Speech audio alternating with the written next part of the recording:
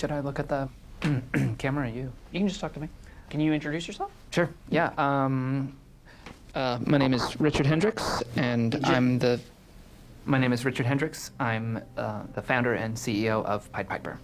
I think like most people, I first heard about Pied Piper at TechCrunch Disrupt. Middle Out was a game changer. The winner of this year is Pied Piper. What you have to understand is, conventional compression was like rubbing two sticks together. And along comes Pied Piper out of nowhere with a frickin' blowtorch. Well, we had really just started a few months earlier, and like a bunch of other Silicon Valley companies, we were just working out of a garage or a house. Really. Nice place? No. It was like a shithole, but there was so much shit in it, it was filled all the way up.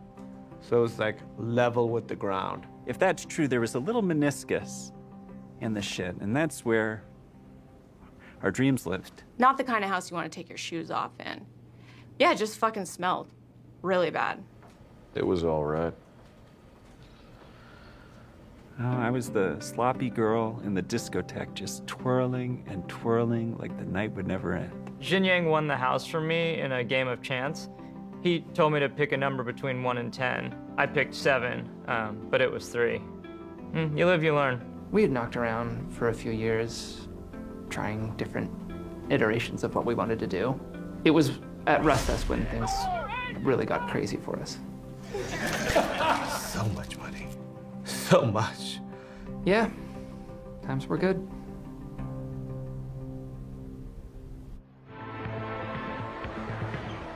Tell me, how to be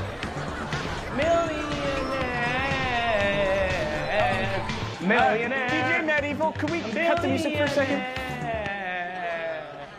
I have a surprise for